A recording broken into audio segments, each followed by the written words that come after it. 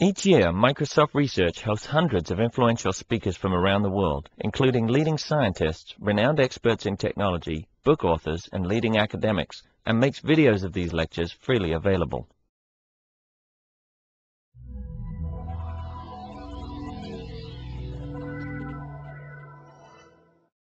For the Faculty Summit, and he requested for us to make some serendipitous connections with researchers around Microsoft.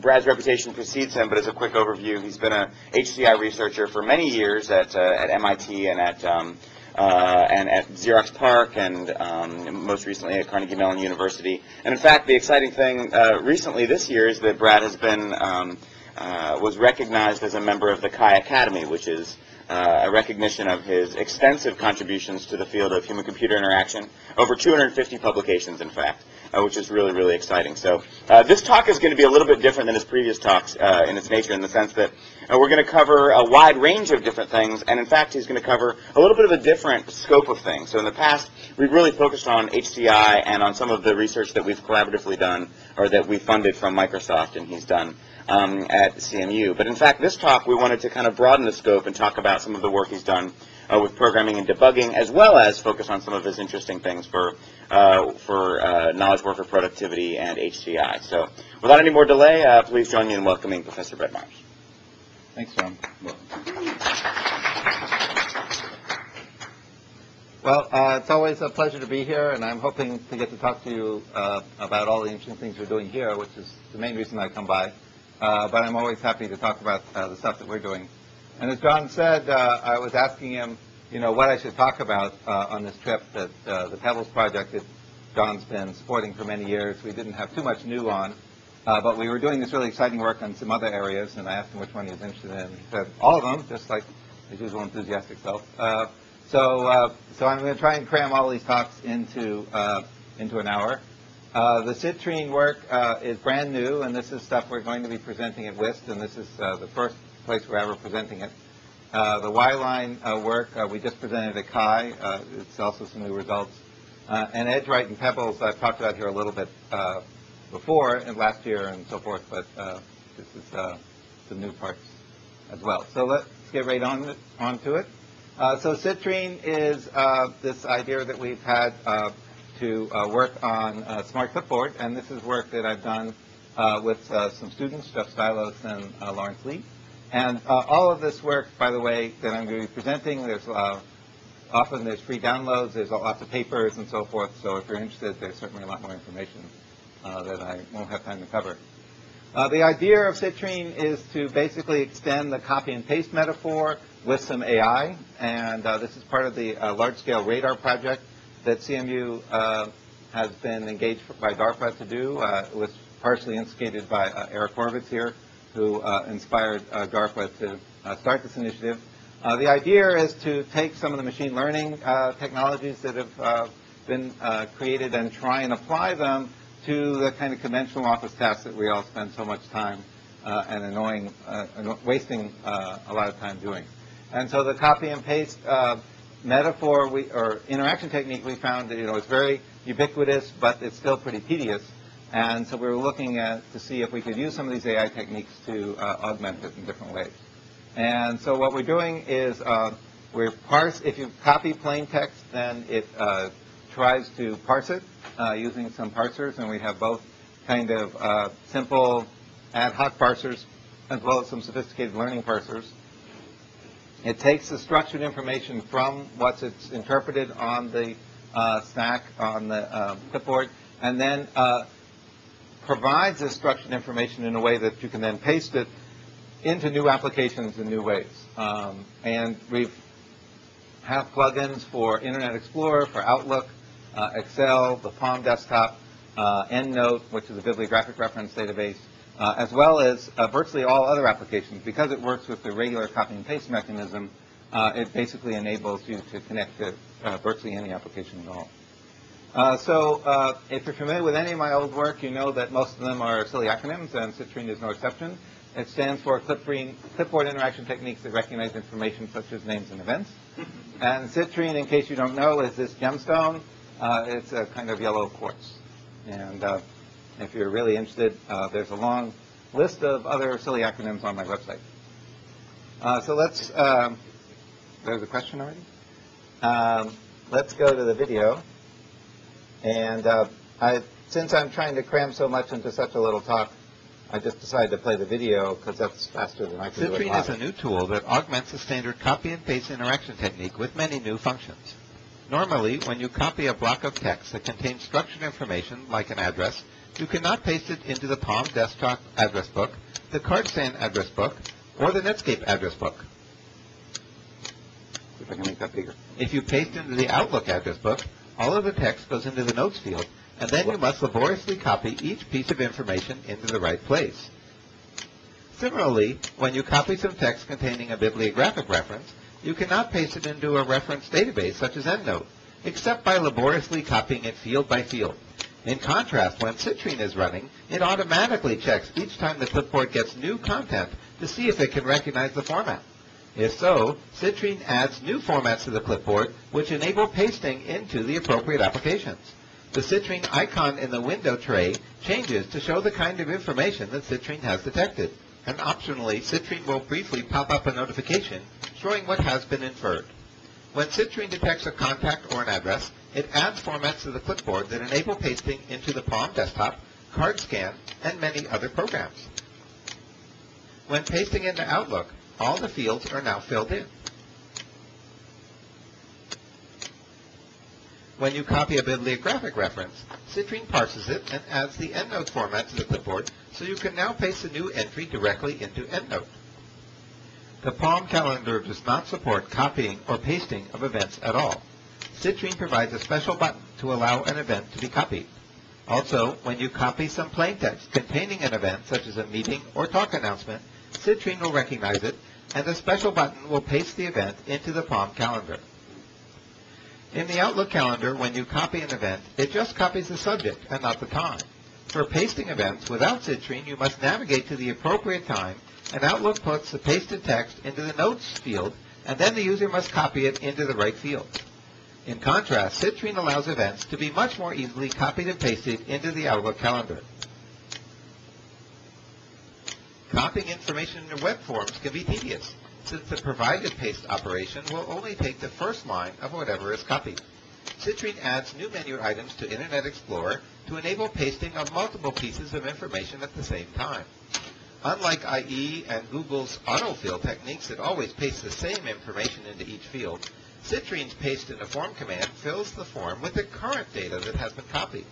This makes it particularly easy to paste addresses into MapQuest and Yahoo Maps, where you usually want new information every time. Note that for Yahoo Maps, Citrine has appended information for multiple items into the address field. For new web forms, Citrine allows you to train how to map the copied items into fields by showing by example which types of item go into each form field. The mappings are remembered for all future uses of the same form and any other forms that use the same field names.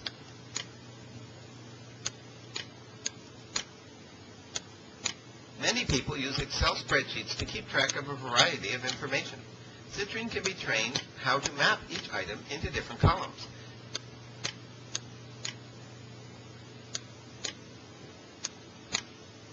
And then new copied data can be pasted into rows with a single operation. Note that this will work for multiple items at the same time.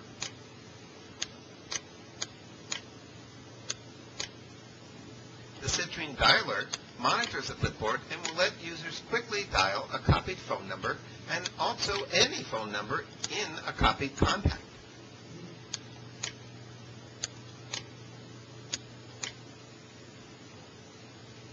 The dialing rules are learned from multiple examples.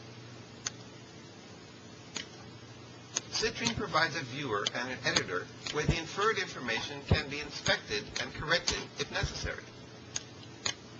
Taken together, Citrine's many features combine to provide significantly expanded functionality to users beyond normal copy and paste without requiring users to learn much in the way of new interaction techniques. A small formal user study showed that people were faster and liked using Citrine compared to copying data items one at a time. And we have found Citrine to be very helpful and use it on a daily basis to help automate what otherwise would be tedious tasks. you can download Citrine software from our website. Okay. So that's the basic idea. Hopefully the video wasn't too fast and that you got a sense of how things work. Just to reiterate a little more slowly, basically the idea is you copy plain text. Citrine runs in the background, and whenever anything new appears on the clipboard, it tries to run its parsers on it, and it has a set of parsers that look for different kinds of information. If it detects one, it changes the little icon in the tray and pops up a notification, which you can turn off if you don't like them, but I find them pretty useful. And then that adds new formats to the clipboard so that then you can go to a web form or whatever and paste them all in one operation. And then if it's a form that it doesn't know how to map the fields to, you can train it by example, and remember that for all future uses of the form. So why is this cool? From kind of just from an application point of view, it's really nice, saves a lot of time. The people that in my group, and actually Don San Giovanni says that he's downloaded it too, and we find it very useful on a daily basis for all sorts of stuff that we're copying. And some people spend a lot of time copying and pasting from Excel to web forms and from plain text into different kinds of databases. And this kind of helps you automate all those processes with a fairly well understood kind of interaction technique that people already know. Yeah? Does it ever have the old user-friendly problem of misunderstanding a phone number, a street address? Oh, sure. Yeah. I mean, it does make mistakes. When you paste them into forms or whatever, you can certainly go and edit them, in the destination, which you probably have to do anyway. That's why, for example, when you pop it into Outlook, it leaves the form up, and then you can check all the fields to make sure it did it right. And, pretty much any of these recognizers are sometimes going to be wrong. There is a way to check what it's inferred in the middle, kind of, so that you can click on the Citrine icon, and it puts up this window that I showed in the video that lets you confirm all the inferences and edit them there. But most people don't bother; they just, work on it in the destination rather than in the middle. We did a little user study I mentioned in the video really quickly, where we had people do it by hand. Copy and paste by hand, and they make more errors typically doing things by hand than our inferencing engine does in the things that we tested. So it's not like direct manipulation ends up being that accurate either. Yeah. What's the real use of your data Monday and what's about the error rate? So that we really carefully hand-tuned our recognizer for addresses, and that's really very good. It almost always does that right. On the other hand, our recognizer for bibliographic references really sucks, and so it frequently gets those wrong. And for events, it almost always gets the time and the place right, and almost never gets the title right.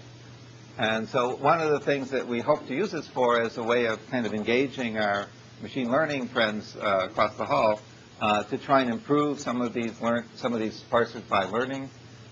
By training and different kinds of techniques. So one of the things we haven't done that we could do is really push on the inferencing engines, the parsers, and so forth, because we know it's a well understood technique how to parse bibliographic references fairly reliably.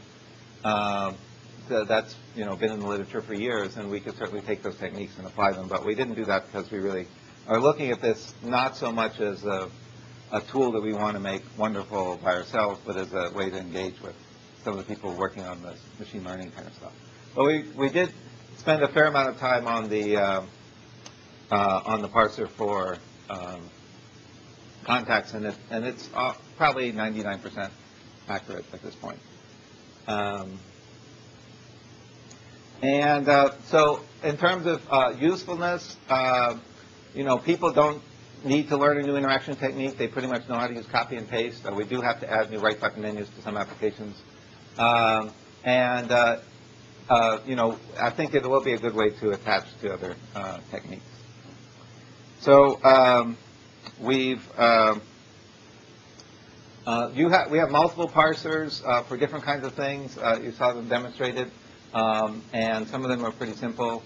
The AI engine we're planning to use is called Miner Third at CMU. And we also have recognizers for various structured formats. So if you copy something from the Palm desktop, we will recognize the format and generate the Outlook format from that so that you can copy things back and forth from structured things that you can't do now. If you happen to have multiple address books like I do, you'll discover that you can't really copy stuff out of the card scan address book and paste it in Outlook, that they're not compatible, and you end up doing it field by field anyway. But this solves that problem too by transforming all the formats on the way. We're using currently an XML format to describe what we've interpreted, and that's part of the process of making it so it can be compatible with other people's tools. So once this XML format is put onto the address onto the clipboard, then we generate other formats from that and add those to the clipboard. And because now, like the Palm address book format is on the clipboard, Palm will automatically, enable its paste operation, because otherwise it wouldn't be enabled. And so, therefore, that's why we don't have to modify Palm in order to make this work. We have a little bit of feedback. There's a bunch of cute little icons that we've designed that show what type is conferred. There's this pop-up window, which I find pretty useful, but it's easy to turn off with a switch. And as I mentioned just a second ago, if you want to edit the text in the middle, you can do that, or you can just wait and do it in the destination. And we have plugins for apps that don't support that don't have a copy and paste, like for events and so forth. But of course, we prefer to just use, the built-in copy and paste mechanism where that's available. But you can use the right button menus to train how to paste into Excel and IE if you want to, do this on forums. So I encourage you to download it. We're interested in using this as a vehicle for, more intelligent parsing, for adding some of the features that we know are needed to make it useful. But I think it's, kind of cute even as it is. Anything else on Citrine before I go on? Okay. Just so you know, we're finding out after the last. Oh, okay, cool. Nice thing about that download. Yeah. What is that? So it's Citrine? Yeah, Squiggle. Yeah. Citrine. But if you go to my personal website, you can also navigate to it. Yeah, I installed this and I use it like mad. I use it like all day. It's really very So one of the things that we don't support yet that John was just asking for, and if he comes up with some money, maybe we'll do it quicker, is training it on an Excel database, Excel spreadsheet, so that you can quickly copy from Excel into web forms. Copy, paste, instead of having to do it field by field. Okay, so the next one next project I want to talk about is the PhD research of my student Andy Coe. It's very exciting work, I think. It's starting to get a little bit of publicity. And we've been working for many years as part of the Natural Programming Project on making programming easier. And we started a few years ago looking at the programming environment issue. And the first thing we wanted to address was the debugging problem. We found this study from NIST from a couple years ago that said of all programming activities, debugging is still a really crucial and time-consuming activity. And your average programmer spends 70 to 80% of their time debugging, with the average bug taking over 17 hours to fix per bug. And you can think about in your own experience how much time you spend coding versus debugging. And one of the focuses of our group is also on the issue of trying to get more people programming, trying to enable novice programmers and end-user programmers, people who don't want to be professional programmers but still need programming capabilities. And the problem of debugging is one of the key barriers to getting them engaged and getting them to do stuff. But surprisingly, if you think about the advances in all of the areas of programming, what are we doing for debugging now? We're using print statements and breakpoints, watching variables. These were invented in the 1940s. Okay, what has been new in debugging in the last 60 years? And people still, are using print statements as their primary debugging tools in lots of environments.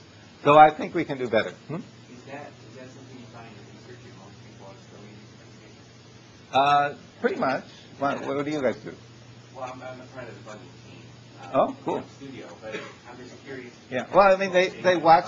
Oh, well, we can see what we have, but they use watching variables, and but when you want to get some interesting computation based on the values, print statements are still pretty good. Or debug statements, right, where it comes out in a little window at the bottom, which is basically the same thing. So what our idea is to try and provide a new approach to debugging. And just like in everything else that we do in the Natural Programming Project, we started by doing lots of studies of people, of actually what people do. And we studied people in a variety of different situations. And we discovered that people want to debug by asking questions to their program. Okay? Why did something happen? Why didn't something happen? That's what you're doing when you're debugging, is trying to figure these things out. And what we're trying to do with the WhyLine is let you ask the questions that people naturally want to ask in a natural way, directly of their code. And the prototype that you'll see that I'm going to demonstrate was aimed at novice programmers. It's been embedded in an environment for basically for kids. But we think that the techniques we're doing will be really useful for professional programmers as well, and that's what we're doing now in terms of our research, is trying to see how well it will scale up. So WhyLine is, of course, also an acronym, and it stands for Workspace for Helping You Link Instructions to Numbers and Events. And it's part of Project Marmalade. There's a long story about why this is called Marmalade instead of a gemstone. And Marmalade, of course, is mechanisms to go forward recurring mistakes in Alice by linking abstractions to data and events. Alice is a programming environment that we're using, as I'll show you. And I've already told my student he has to change it because his next environment is not going to be built in Alice. So we're thinking about modifications. So next year, it'll be the same project with a new acronym. And it's part of the Natural Programming Project, which I've been working on for about 8 years now, that really is trying to take this human-centered approach to the programming problem.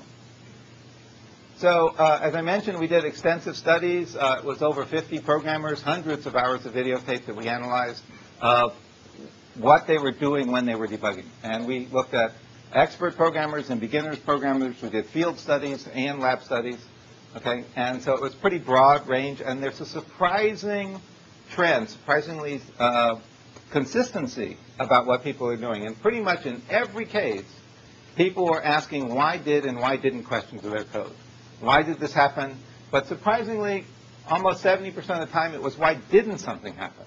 And today's debugging tools are particularly inappropriate for asking why didn't questions. Why wasn't this called? Well, can't set a breakpoint on it if it wasn't called, because it wasn't called. And so, we set out to figure out a way of making these why questions and why not questions particularly easy to ask to the code.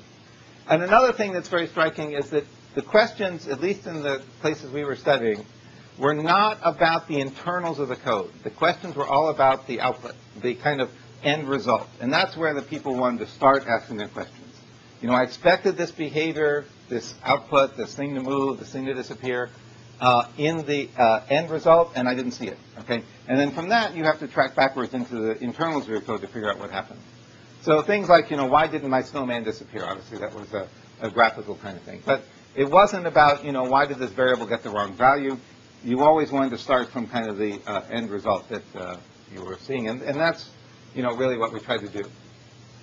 Another thing that if you kind of dig deep into what the people were doing, they were making assumptions about what their code was supposed to be doing or what their code was doing. And often those were wrong. And a lot of times the question they asked revealed that they were making false assumptions. Why didn't my snowman disappear? Well, it did disappear, but then it immediately reappeared. Or it did disappear, but you didn't notice because you were looking at it from the wrong perspective. Or, things like that. So another thing that's really striking, and this is a little tricky to explain, but we counted all the bugs that were ever put into the code.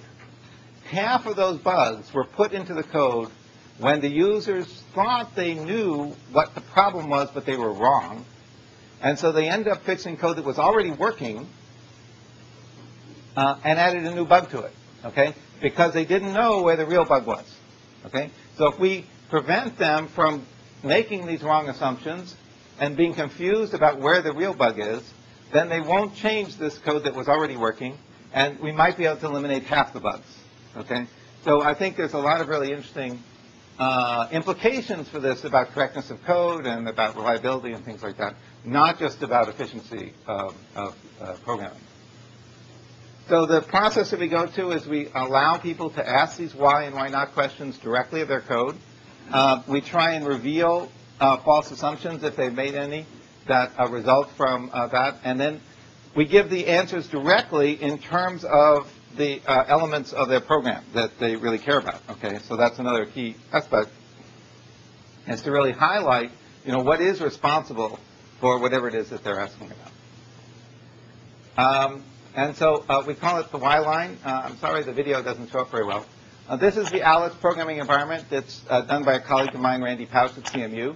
We looked for quite a while at different programming environments to try and decide which one we wanted, and decided that this one would be best because, number one, we had the source code and we could add our new techniques to it, and number two, because of this drag and drop kind of editing that you see going on here, that it makes it fairly easy for people in the lab setting to get quite a bit done. Okay, if we had them do Java, how much could even a professional programmer get done in an hour? Whereas with this drag and drop stuff, you can get, a couple hundred lines of code done in an hour, and it's probably going to be correct because of the, at least syntax errors, you can't make any. So the way this works is that over here are all the objects, and if you click on an object, then here you get all the properties, the methods, and functions that the object will operate on, and you can drag them into the code window. And down here, you can't quite see, are the different operators like looping and conditionals and stuff like that. And if a function has a parameter, then you can click on it, and it gives you all the other options for it. Okay, so it's pretty straightforward direct translation editor. It's fairly good for creating code and pretty awful for modifying code, just like pretty much all other structured programming environments. And what we added, what's new for the WhyLine is this button up here that says Why, okay? And then this window, the left side of which is a textual answer to the question that you asked with the Why button. And then over here is going to be a visualization of the result. The question menu contains both why and why didn't questions about the program's behavior. And the questions are organized by objects. So first, you click on why, and that pops up a submenu that says why did or why didn't. And then when you pick one of those, then you get all the objects in your program that did something or didn't do something. And then if you pick one, then it gives you a list of methods or parameters of that object that may or may not have changed. So that's that one. The textual answer, there's a few different templates that pop up that summarizes kind of the answer, and sometimes the textual answer is all that people need. In other cases, you need to look at the timeline, and we did a lot of work on this timeline to try and visualize information in an effective way, and it visualizes both the data flow and the control flow that lead up to whatever it is you asked about. So in this case, they said, why did big dot is showing change to false? And there was an if statement, and you can't see it here because of the projector, but there are lines that connect these up, and they're both showing the data flow. This says if, and so a true came into here, and this is a control flow. So it combines it all of the information you need to know about why that statement happened into one thing. And you can click on things in the WhyLine and explore further if you need more information. And there's also this scrub bar so you can go back and forth in time. Okay, so if you want to see earlier parts of the code, you can click on this and drag it backwards, and your program will execute backwards. So we're going to show you 3 examples of the WhyLine in action, and these are taken from our actual lab user studies. They're actually situations that we saw people do. Okay, so we didn't make these up. These are things that really happened, and in fact, they happened more than once. So all the ones I'm going to show you are examples that multiple people did the same bug in various ways. So we had a very simple task: make Pac-Man move, make Pac-Man shrink if he runs into the ghost, and make Pac-Man invincible if he eats the big dot before he eats the ghost. Familiar tasks, perfectly reasonable to do in 5 minutes in Alice. So here's the desired first behavior: Pac-Man should move. Okay, that's pretty simple. And so here's somebody trying to construct that. They're going to take a pack and create a new method called move pack. So here's the method. It's just been created. And now they're going to drag in the move. Okay? And so they're going to say move forward by 3 meters. Okay? So now we've got this method, pack move forward 3 meters, looks like it's right. We'll run, and sure enough, pack is not moving. Okay? Who knows what the bug is? Anybody know? Huh? Okay. It's the wrong object. That's a good theory. There are all sorts of theories about what's happening. Maybe it's the wrong object. Maybe forward doesn't work. Okay. Lots of people have theories about what was wrong. Yeah? Even you're just a nerd and doing naive program, why do you even mention meters?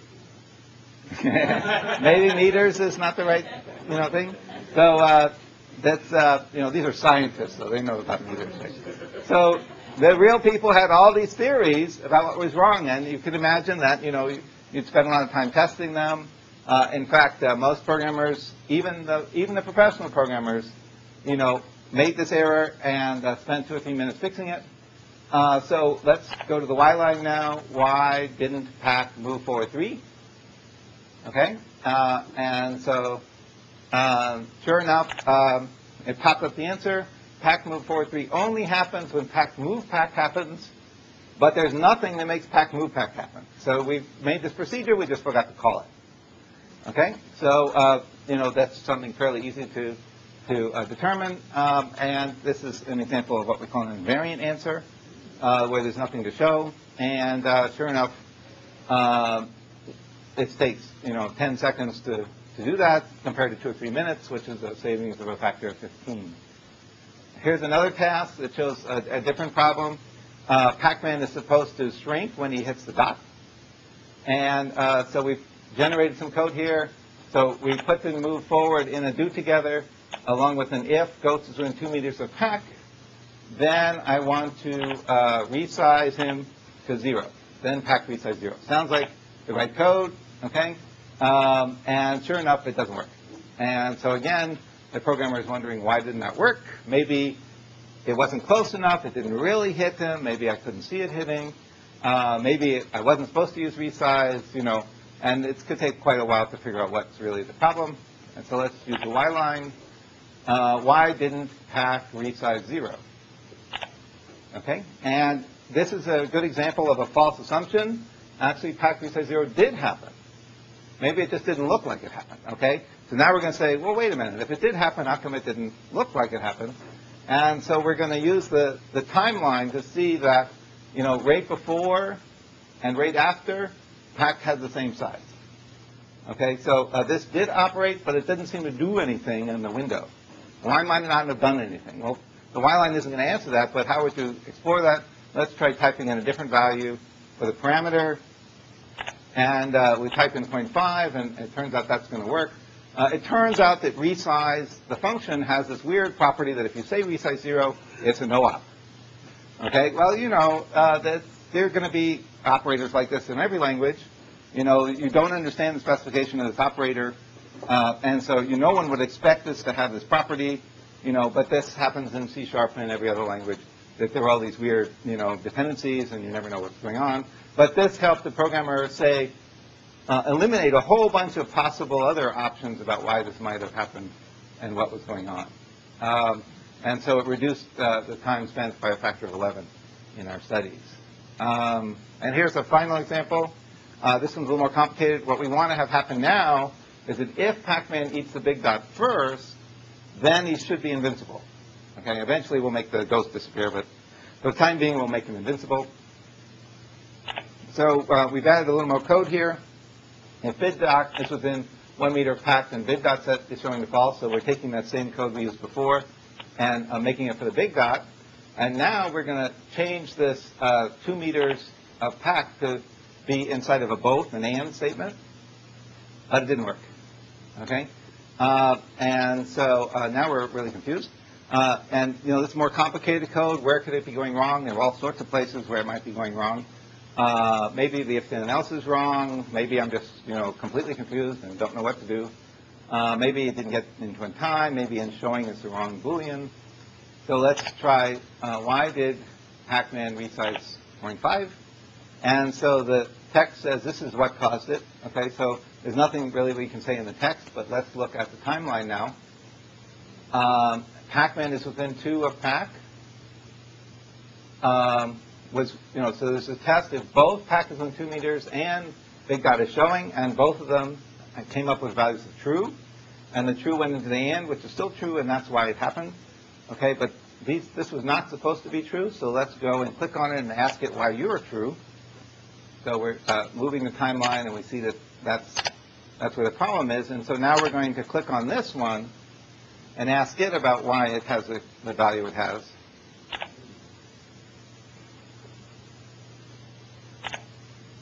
And again, we have a false assumption. Actually, big data is showing did change the false. And what we see is, because we asked the question in the context of the other question, it adds the answers together. And what we're seeing is a really interesting multi-processing problem here. That, in fact, the test for big data is showing is here, but the actual setting is here in time. And so the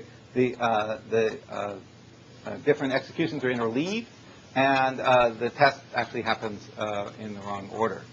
And so we can click around and see that happening, and see the Booleans changing and how that actually all plays out as we go back and forward in time of the execution.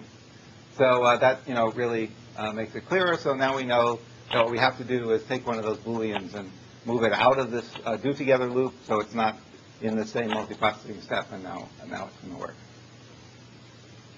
Okay, so this is an example where visualizing the control flow and the data flow together really helps. You said it was 4 to 7 minutes before. What did it take with the light? 30 seconds. So if you can ask this question directly, then you can see the answers, and this doesn't include the time to figure out what the fix is necessarily, but at least it was only 30 seconds until they realized that there was this multiprocessing problem. And so, naturally, there's all sorts of things you would assume if you're doing if you're doing a set assignment, that would be pretty quick, and that there's no reason why that would take longer than doing this long, complicated other thing. But just by the way that the scheduler works, it turned out to be done later. So what are we doing here? There's two menus, the why didn't menu and the why did menu. The why didn't menu, it seems like there's an infinite number of things that didn't happen in this code, right? I mean, there's all sorts of stuff that could have happened, but we found that it's only necessary in our studies to add questions to the why didn't menu that refers to things that might have happened. Okay, we're not dealing with rank novices that think this is all magic and that anything in the world could happen. A real programmer, even a beginner programmer, is only going to want to know about stuff they already wrote code about. So we go down all the branches of the if statements and go down the other branches. We go down all the events that didn't happen. Okay, so all the stuff that might plausibly have happened are what we put in the why didn't menu.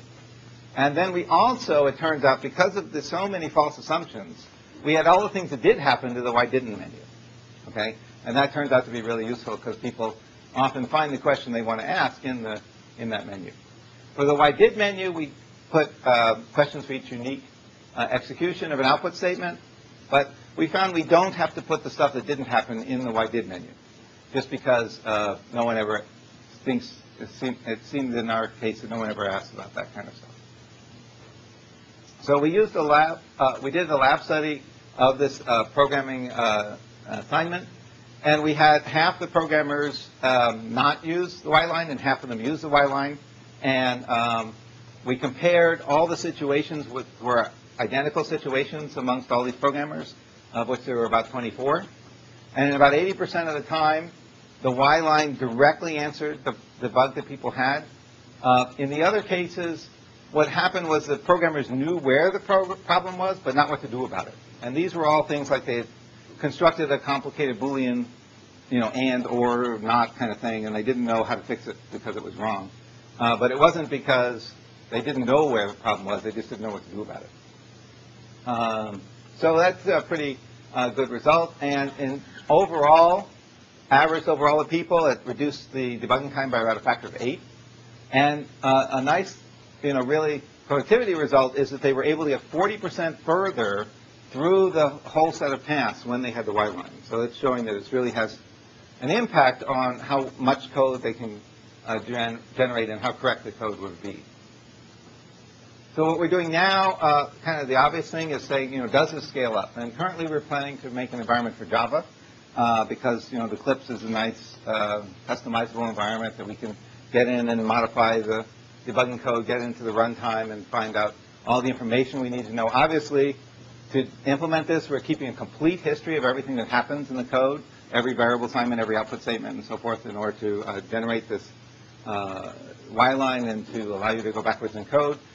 With modern computers, it doesn't make sense not to do this for almost any reasonable sized program. You're going to have plenty of extra bandwidth, plenty of extra memory in order to store the necessary information. But we really want to make sure that it'll work for real sized programs. And so there's kind of two dimensions to scaling. Modern languages have many more different operators and also much more complicated situations. So we want to make sure that it will work. And we're also working on constructing code. So not just debugging, but also how do you create code, what sort of support can the environment provide that will be a major advance over what today's environments do. Okay, any more questions about the WhyLine? What's up? I have one question about the user interface. Just follow the page and keep going, and it takes you to this menu that says, can I make on this small commercial? Yes, of course you can. We have this easy focus on dialogue. So many things, so it's just for having the answer right away. So it looks like there's multiple ways of shaping the UI. One is to ask a question. The other one is, for example, that I go right into the code and click on statement. And first of all, you can localize the UI rather than like a centralized one. So I go to the Y button, click on the statement, so what happened here? And the other question is just like instead of asking a question, just kind of annotate the code base. And I'm not sure that's better. I'm just wondering if Right. Yeah, definitely. The right button stuff does work now. You saw me do that in the WhyLine in one of the videos. That if you right button on something, you can ask why questions about that. So you can do that on the object menu. So the objects were shown on the left. You can say why did this object. You don't have to go through the submenus. And if you have a piece of code, you could say why was this executed, or why was this not executed, okay, which is basically all you can ask about code, or why did this get this value, which is pretty much the same thing. So that's there. But what we find is that people, it's really nice to have a central place that people can go. They don't have to navigate because they're really confused about what happened and didn't happen, and that's why they want to know. Yeah, exactly. Yeah. That is incredibly long decimal numbers in the timeline. Except for the first 2 digits, are there any use for any more? Yeah, I mean, there's some parts that we spent a lot of time on and some parts we didn't, and that was just kind of, we just did a printf without much thought about it. We don't really expect, the reason that the numbers are even there at all is the timeline turns out to be not linear in time, because we wanted to make sure that there's a sufficiently long explanation of each of the blobs. And so, it's probably pretty useless. I don't think anybody ever looks at the actual numbers there. But the reason we put them there is because most timelines are linear in time, and then we wouldn't be able to fit long enough explanations in it. So we decided to go with nonlinear time. So the left, from any point to any other point, you kind of never know how long that takes. For most things, it doesn't matter. I guess if you had something that was supposed to happen every 10 seconds or something, then you might say, why was this 11 seconds or something like that. So how much do you think of the debugging value was you ask the questions and suggest the answer versus Everything really contributed, and it depended on the different kinds of questions. What we saw a lot of times is that if people were just by the fact of, going into the menu and pulling down, I don't know if you noticed, but as you're going from question to question, it's immediately scrolling the text and highlighting the particular code that answers that question. And often that's enough, just to go to the why button and say, why didn't Ghost move 4-3? And it highlights some code that's relevant to whatever the question was. And often that's enough to just kind of scroll around in the questions. But so for some things like the multiprocessing question, you really don't get the answer until you see the interleaving of the code. So it depends on the... you actually do the timeline without the questions? Like if I just click online and Well, the problem is that too much happens. And without the question, we don't know what to display here. And we tried displaying everything, and there's just too much, and it's just completely unreadable. And so the neat thing about the question is it tells us what you're interested in terms of what should be visualized. So even in this little environment, there's still a lot of things that are happening, and it really is very difficult to show everything. Although that is the question, one of the questions you can ask from here is what happened? And then it'll just show everything. Yeah. The machine learning running at multiple gigahertz rate, and you really keep a big enough buffer to take history backwards all the way. Well, you don't have to get the assembly language instructions, right? We're just looking at the instructions of this code. So yeah, it's not a problem. You know, obviously the code runs slower when you're keeping all this stuff, but the issue is, you know, and for this environment, it's not a bit of a problem. Whether it'll be a problem for a real environment like Java, you know, we don't care about the garbage collector so much. We just really need to know about the high-level, you know, method calls and so forth. So, you know, we're really keeping things at the programmer's level, which presumably don't happen nearly as fast as the assembly language level. But we'll see when we get to real-size systems. So let me go on. So I still have two more parts of the talk. The next part I want to talk about is called EdgeWrite, which is a new text entry method, and that's the PhD research of my student Jacob Wobrock, who was here last summer as an intern.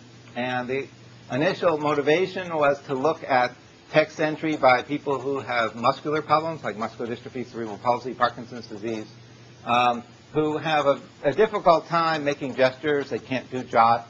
They have a hard time with the tiny little keyboards that are on handheld devices. And so our initial idea was, wouldn't it be nice to provide some more stability for them? And our initial implementation was to take a little plastic template, a piece of plastic, and put it over the text input area of the Palm. And that makes a lot more sense on a Palm than it does on a PocketPC, because the text entry area is not a display area. So there's never anything there you have to click on, except for the stuff in the four holes, because it's printed on the silk screen, so we know where they are. And so we can add holes in the text input area, and that makes a lot of sense. On a PocketPC, where that area is usually used for other things, maybe that doesn't make quite as much sense. But we did some tests on the stylus version and discovered it's just as learnable as graffiti or jot or any of those kind of things. It's about 20% more accurate and about the same speed. A little bit slower maybe for normally able people. But you know, obviously significantly faster, significantly more effective for people who have disabilities. And so what we're doing now is looking at other input devices like joysticks and touchpads. So this is the alphabet, and one of the interesting things to notice is that there's some loops here, okay, things like that. Those loops are not actually drawn, right? You just go down to the bottom of the square and then go across and back along the bottom of the piece of plastic. You know, here's one on a touchpad. So I'd go down and across and back along the bottom, and it's shown, visualized as a loop there to give you a sense of how it's very much like the lowercase b letter, but in fact, when you draw it, you're thinking of it as a loop, but in fact, you're drawing it as a straight line. And so you can see that all the letters, you know, feel very much like the real versions of the letters. Because we have sides, we can differentiate the left and right side, which is harder to do in graffiti, so I and 1 are the same stroke. Way to go. But they're on the opposite sides and so forth, so you know you can differentiate things a little more easily. And also we did a cute thing, I think. It turns out virtually no English letters end in the upper left, if you think about it. The way you normally draw, almost no letter ends in the upper left. And so we make it so that if you end in the upper left, that's a capitalization.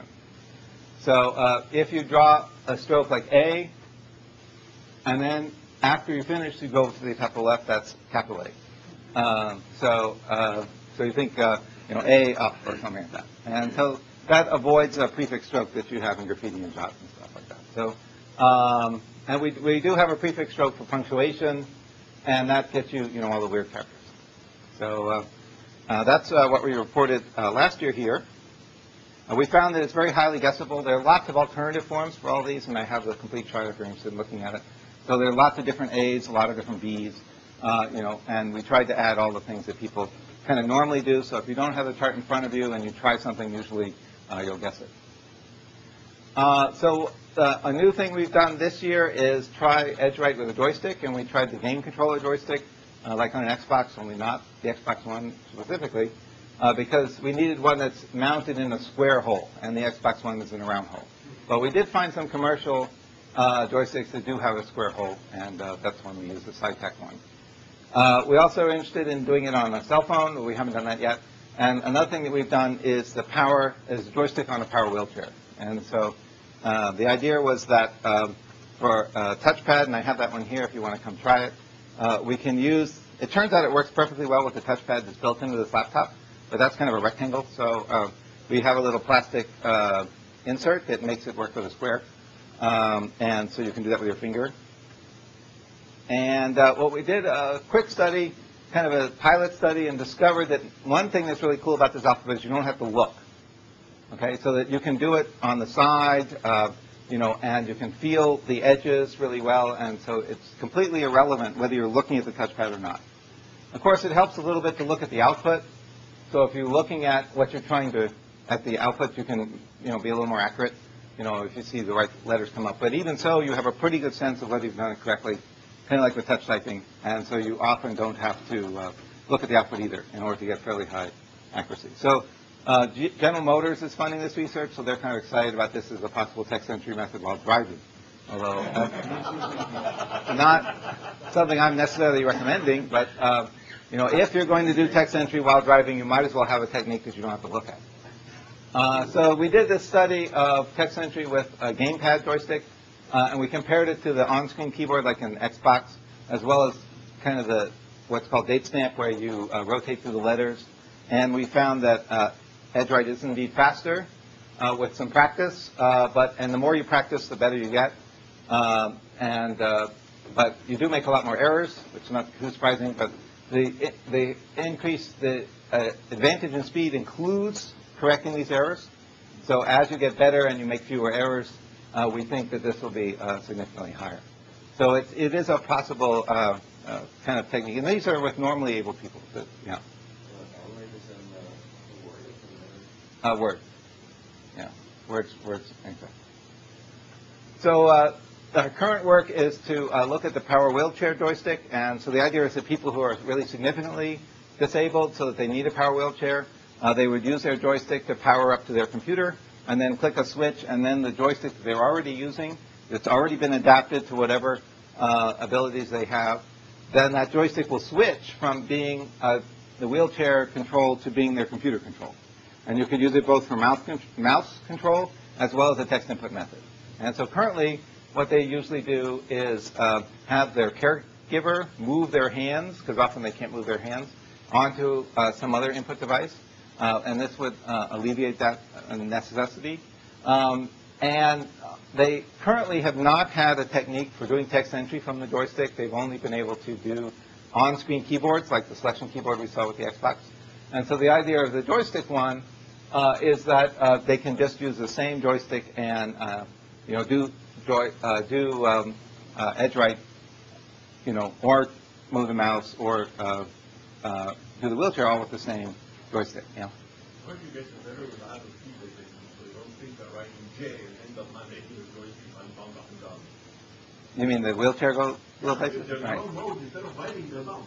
Well, these joysticks have lights on them. You could show something on the screen to show it. Certainly, one of the big issues with any kind of work with people is, reliability and safety and all this kind of stuff. So we certainly are concerned about those issues and making sure that that's taken care of. And we're collaborating with some people at the University of Pittsburgh who deal with handicapped people a lot to make sure that all this is, going to be very safe before we go any further. Yeah.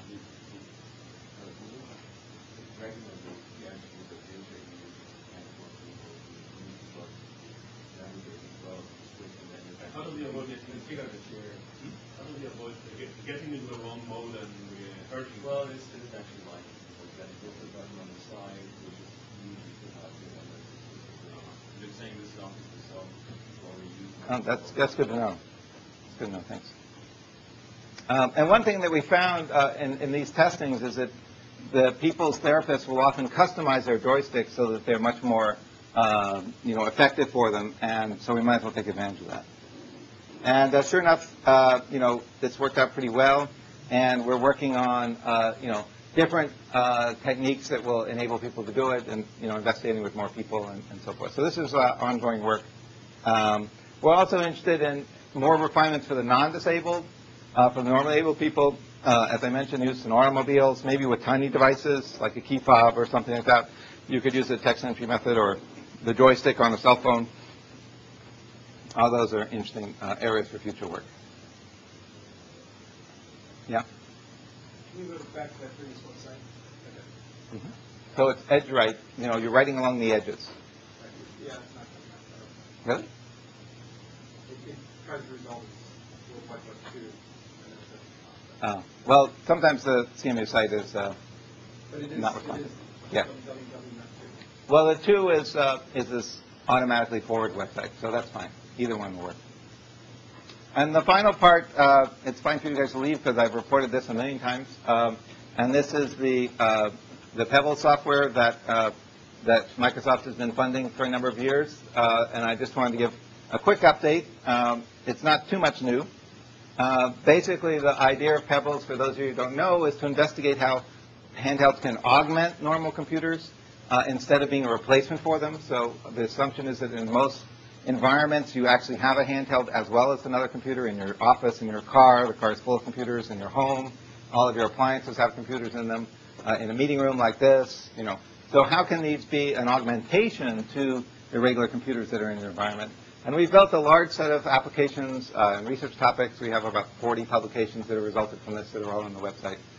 We have a new version of the software that's available for downloading, and the URL will be at the end of the talk. So the Slideshow Commander is this program I'm running now. It has a lot of different capabilities. And there's a new release which has the John San Giovanni feature, which I'll show you in a minute. But basically, one thing you can do is draw right on the screen by drawing on your handheld. It's easy to erase. You can easily go forwards and backwards just by clicking the arrow keys. And if you want to jump to a particular slide, there's a list of titles. So if you said, you know, remember back on slide 3, you said something, and then I can just click on, well, that's slide 4, but here's slide 3. And then I can go back to where I was. You know, because I have the list of titles in my hand.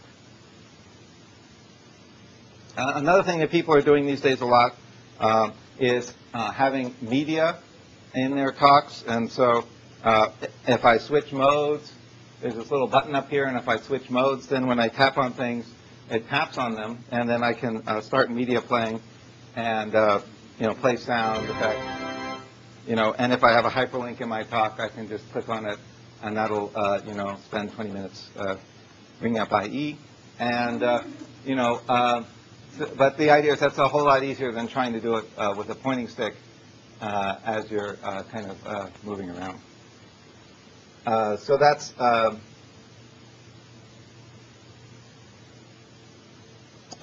you know, some of the features. We also have a list of applications. So if you want to give a demo in the middle of your talk, and you click on this button here, you get basically the taskbar. And so I can just click on an application, and it'll bring it to the front. And then when I'm done with it, I can just go back and right to my talk without a lot of fooling around. We have a preview, so if I use the physical buttons on the PDA, then I can see the next slide and the previous slide. So I can see, you know, what was I going to say next, and if I want to, I can jump a few slides ahead, or I can cancel. And then the John San Giovanni feature is that there's a button now that will always show on your handheld the next slide. So it'll keep a slide ahead of where you are.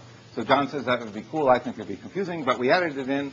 And so you can give me feedback on whether it turns out to be good in practice or not, or just confusing.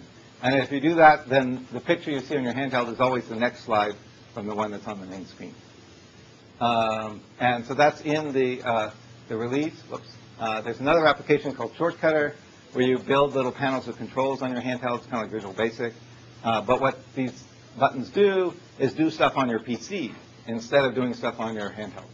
And so, for example, you can use it for scrolling. You can use it for controlling media players, which is one thing that a lot of people use it for, and so forth.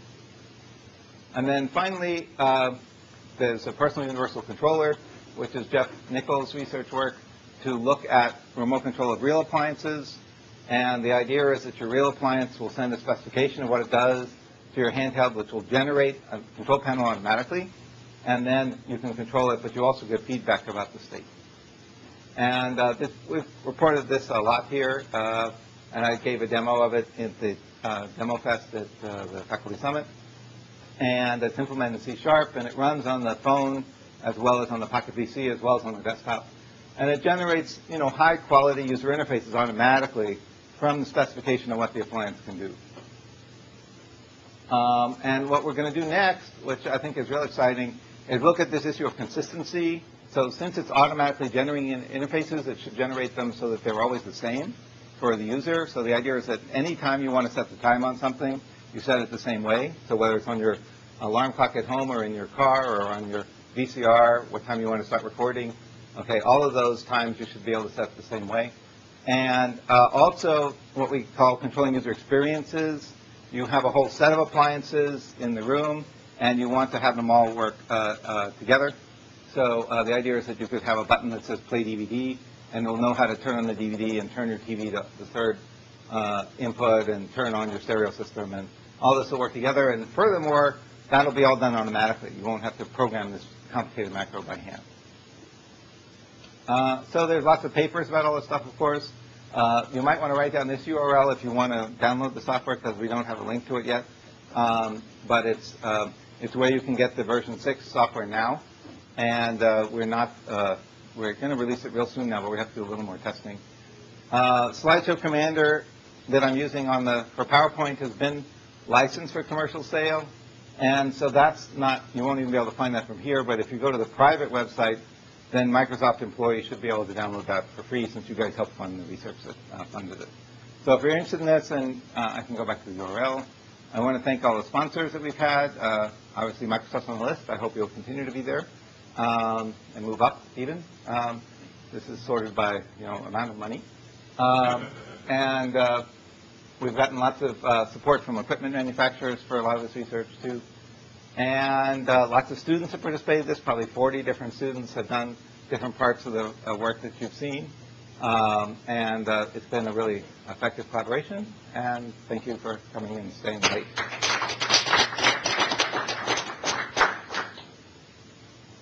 Anybody have questions about the Pebbles part? Or EdgeWrite? Sure, that's a good idea. Okay. Great. So I also wanted to add some comments. So Brad has been an awesome collaborator for many years. And as you can see, he manages a wild diversity of projects. In fact, I'm incredibly impressed that he was able to cover as many different topics as he was in a limited amount of time. And I convinced him that's kind of the way that Microsoft people think anyway, so I think it worked very well. But as you can see, in addition to managing a wide range of projects, he also manages a small army of developers and graduate students who all do exceptional work. The quality of his engineering is amazing. The reason why I want to mention this is because there's a wide range of his research, especially now, is a little bit outside of the charter of my research support area, which is mobile computing technologies. So for those of you who are watching online, or for those of you who are here representing product groups, for example, the WhyLine work I think is very relevant and appropriate to the research that's happening in the Visual Studio group and beyond, as well as program and productivity, etc. So there's lots of great opportunities for collaboration. Ben is always a really great collaborator, and actually is interested in deepening our relationship. And it's very open to things like intellectual property licensing, etc. So I want to mention that if you're interested in pursuing those types of relationships and setting aside some budget to pursue these in a more specific way, I encourage you to email me, John Sang, Johnsang, to find out more about these types of partnerships. Brad's got a pretty action-packed schedule during which the time he's going to be meeting with different teams who have appropriate engagement, cut and paste in Windows, and some of the developer groups here. And so if you'd like to meet with Brad, please also send me an email, and we can see if we can line up one of those meetings in one of the very small slots that are available for him. So now I think we can take some Q&A if there's some additional questions. No? If not, thank you. Okay.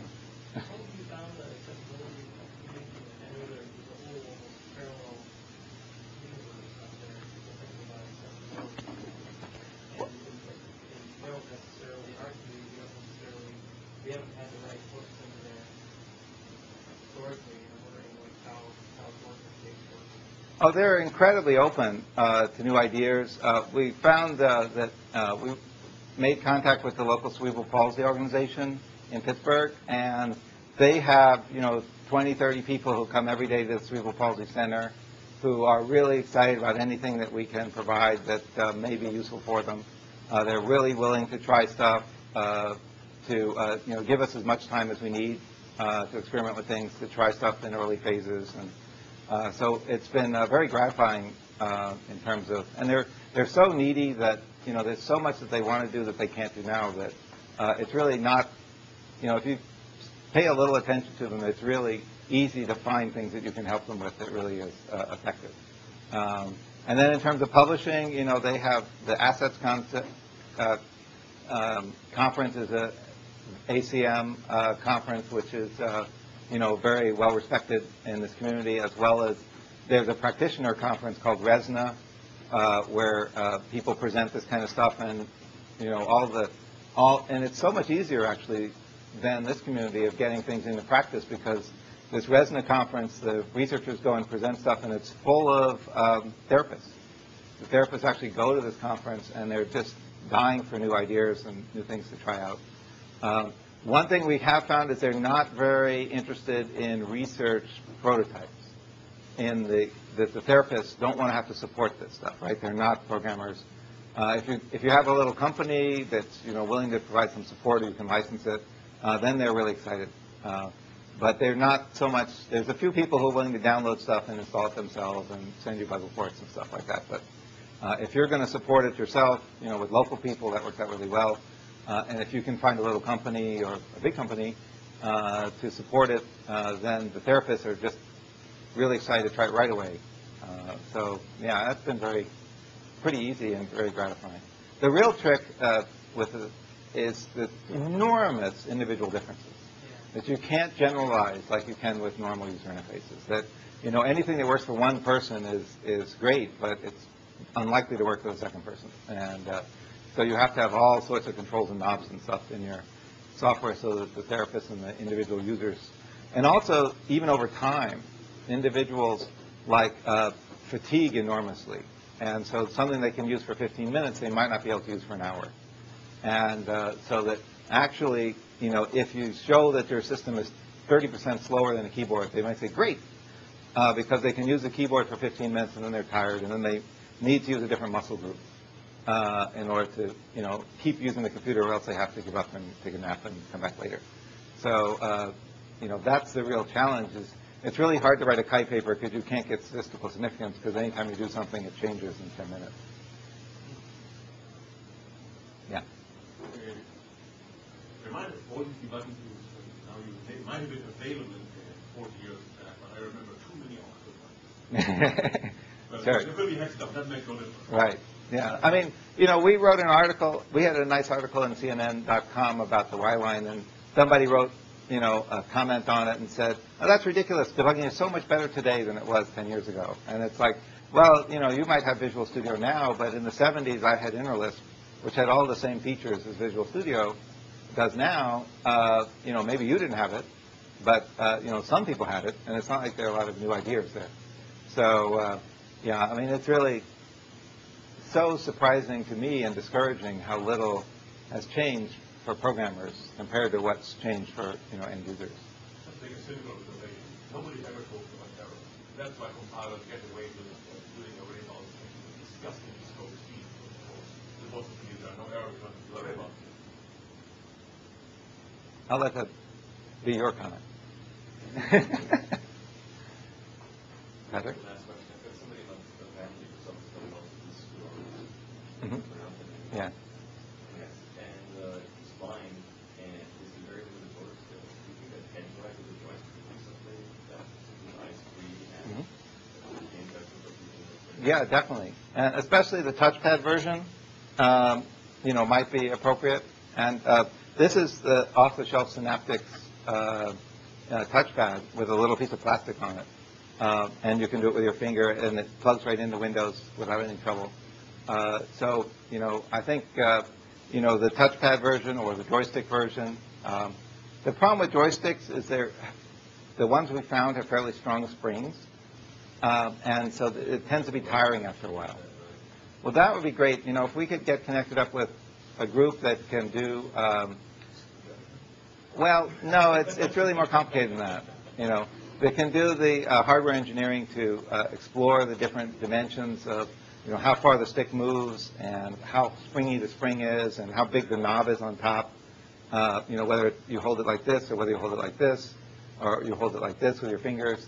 All those have a really big impact on the fatigue factor, how fast it is, all these kind of things. And we really need to connect up with some group that can do that engineering for us. Oh, yeah. Yeah. And if you go to the EdgeWrite website, I think that software is there. But if not, then, yeah, we have that. It's Actually, can you talk a little bit? I think that's another really cool thing that you and Jake have done in this last year is this incredible tool for text input analysis. Oh, yeah. Which is what I use now for XNAT. It's really a cool tool. And in fact, it's a whole way of evaluating text input systems, the most sophisticated way that I've found. Done in collaboration with Scott McKenzie. Not really, but it's based on his work. Okay. Yeah. So, yeah, if you have a text input technique, we have a way of analyzing the speed and accuracy. It's a pretty narrow interest to people who are developing text input techniques, but I think it's a pretty cool small result. Yeah. None of you work the devs that we have use mouse tools like for insects, but we have no other capability. Mm-hmm. And I have actually, as far as I'm referring to, or have complete motor skills in the mouth. Mouth. Have you done anything with mouth or tongue or whatever?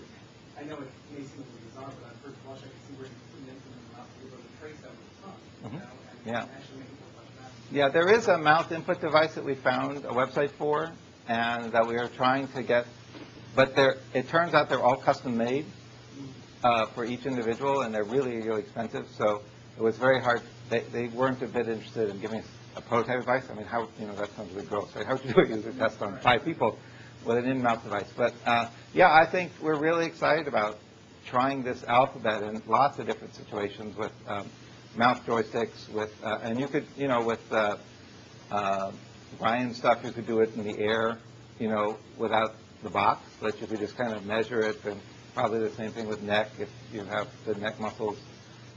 You just kind of imagine the box and try and do it that way.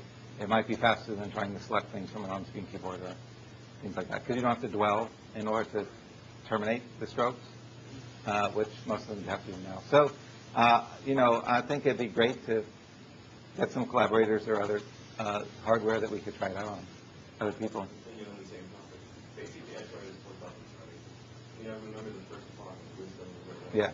And in the way you separate it by cutting up 4 corners, it basically just do 4 push buttons and people can put them anywhere they want. Yeah. And use like hands and feet or stuff, whatever works. Yeah. I think one of the real compelling things about it is that it's learnable because it seems like the alphabetic strokes. That would go away. And if you had 4 kind of arbitrary buttons, you could just encode it in ASCII, and people could do the 4 buttons with, 4 times 2 is, 2 to the 4th. If you had them in space anyway, yeah. So yeah, that's something we've considered. All sorts of different arrangements and so forth. We also need a segmentation signal. Thinking about the feet, it's actually the one in the mouth. Yeah. Rather than like you want feedback that if you don't have the box anymore that well, then you want some sort of feedback that you successfully acquired. Right. Well, the tongue one has it does have 4 buttons, or has, I think it's 8 buttons, the one I'm familiar with, that you can feel with your tongue. So even though it's not an edge, you still feel the buttons, in a way. So that there are lots of different form factors that would be really fun to explore. Yeah. This is the total top of the head thing. If I really wanted to do some slow writing while riding a car, I would use the monitor flash pedal from Morse code. If you remember, I mean, there's lots and lots of text entry methods, some of which may be a lot faster than EdgeWrite, but they're very hard to learn. And Morse code is slow. it may not be slower. I mean, Morse code can go pretty quick, but you have to memorize these completely arbitrary sequences. And, I've been sent or reviewed papers of these weird input devices where you, encode ASCII in chords, And, sure enough, with 4 bits, you can get most of ASCII, right? And, or 5 bits anyway.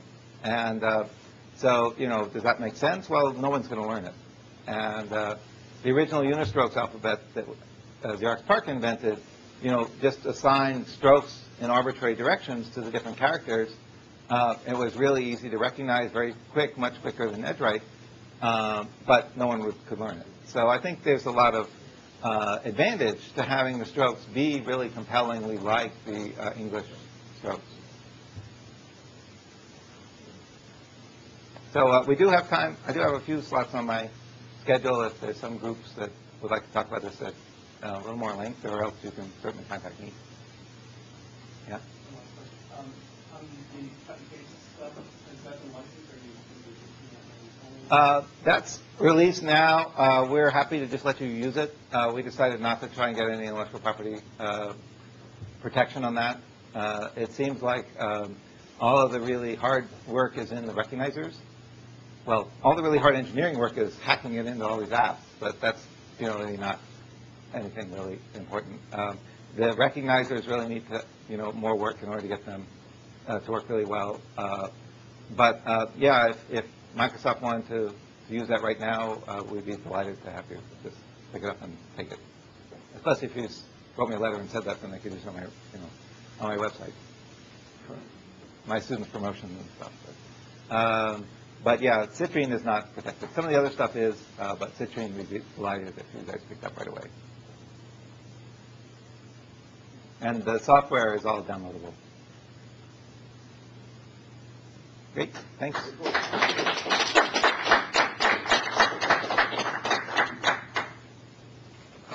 you, John. My pleasure. Thanks for coming. So how long have you been using Clipboard? About 2 weeks. 2 weeks. Okay. You've been learning yet? No, in fact, the only even